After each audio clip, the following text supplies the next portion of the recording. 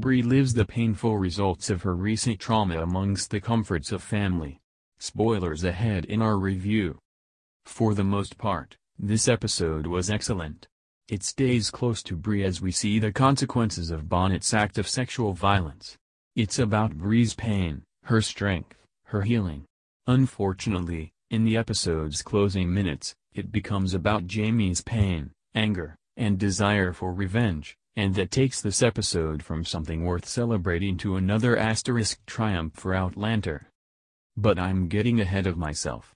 After the emotionally and physically devastating events of last week's episode, Brianna desperately needs something to go right, and that finally happens for her in the hour's opening act. Lizzie, who this show has done very little to characterize thus far, happens to chat with a Scot who mentions the story of Claire saving a man's life at the theater. #operating theater #mom goals.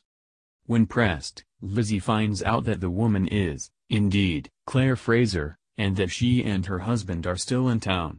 Bree rushes to the last place Jamie was seen, and finds her father in a back alley, peeing. It's not exactly what you might have imagined for the first time meeting your biological father you've never met, but Bree takes it all in her stride, giving us one of the most important and rewarding scenes of the entire show. At first, Jamie doesn't recognize Bree. Sure, he's seen photos of his daughter, but that only does so much when it comes to out-of-context introductions. He's not expecting to see Bree in the 18th century. Past that, he admits he still thinks of Brianna as a baby. The baby he had to give away to ensure she had a safe life. Once Bree explains who she is, it doesn't take long for Jamie to understand, even if he can't believe it. This is literally a dream come true. He's mentioned before that he dreams about Brianna, for the father who has had to give 2 children away for their own sakes. Bree, who has been through so much in the last few weeks, in the last few years, starts sobbing and, for the first time in a long time, her father comforts her. The reunion with Claire is a bit less epic, but no less emotional. Bree may be comforted by her father's arms, but he is still a stranger to her. Claire is the woman who raised her, who has always comforted her sorrows. Though Bree isn't able to tell Claire about her recent trauma just yet, her mother helps nonetheless. They embrace and, for the first time in a very long time, Claire's family is whole. Brianna doesn't just meet Jamie, of course. She gets a whole extended family and her journey to the past, something she has seemingly never had, even in her own time. Once at Fraser Ridge, we see Bree getting to know Jamie, young Ian, and Myrtle. They sit around the table and share stories, do the chores together, and find solace in one another's company.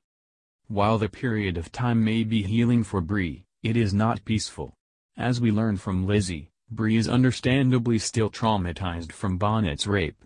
She has nightmares and, when Bree thinks no one else is looking, she loses herself in the painful memories, staring off into nothingness, trapped inside her own trauma. Slowly, Bree and Jamie start getting to know one another, and it is a gift for them both.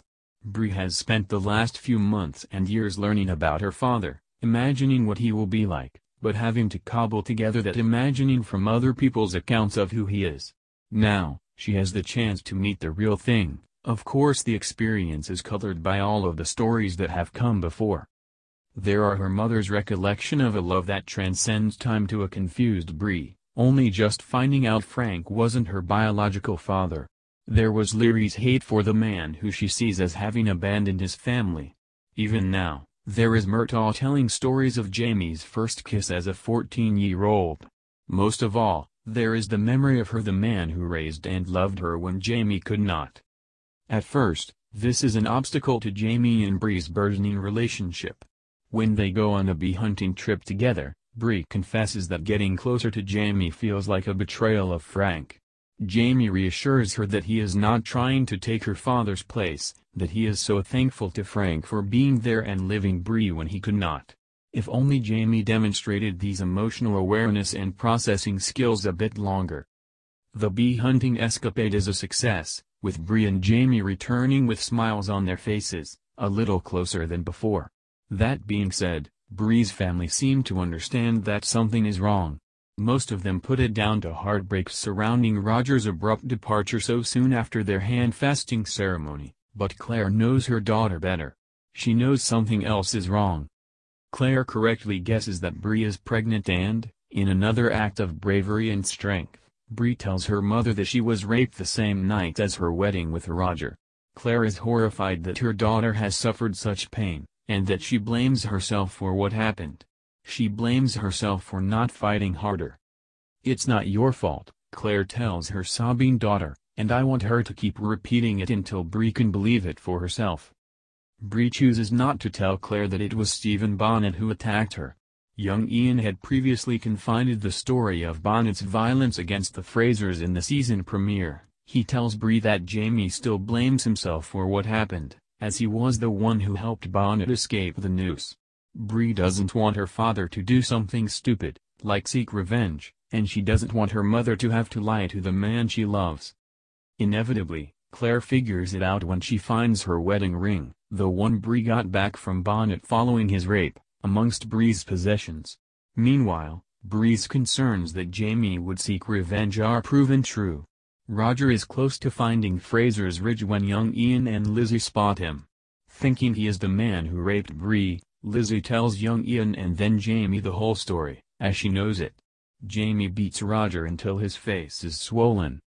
"This is why you don't seek retribution for crimes perpetrated against other people, Jamie. Best case scenario, you're continuing a pattern of violence and not necessarily helping the person who was hurt, the person who deserves your attention.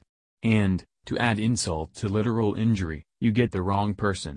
Jamie's violent vengeance at the end of the episode is especially difficult to watch because it is against Roger whom, while an ass, did not rape Bree and is, therefore, not the person Jamie is looking to punish. Oy vey. The episode ends with Jamie asking young Ian to get rid of Roger somewhere, though not to kill him.